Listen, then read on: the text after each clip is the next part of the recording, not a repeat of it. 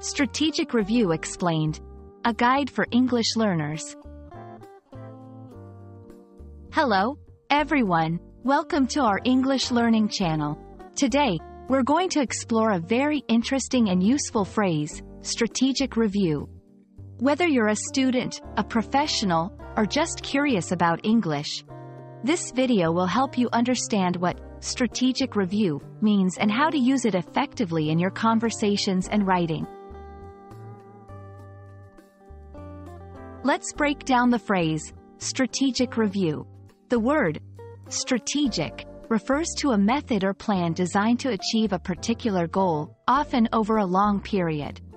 Review, in this context, means a formal assessment or examination of something with the possibility or intention of instituting change if necessary.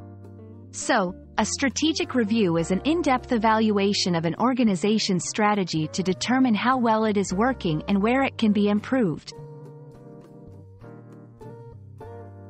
To better understand strategic review, let's see it in action. Here are a few examples. The company conducted a strategic review of its marketing approach to boost sales. After the merger, there was a strategic review of the new entity's operations. As part of our annual planning, we'll undertake a strategic review of our project's progress. In the business world, a strategic review is crucial. It helps organizations assess their current strategies, identify strengths and weaknesses, and make informed decisions for future growth.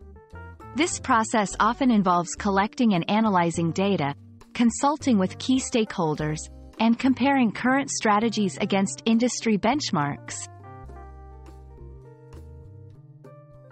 Understanding the term strategic review is essential for anyone looking to advance their English, especially in professional settings.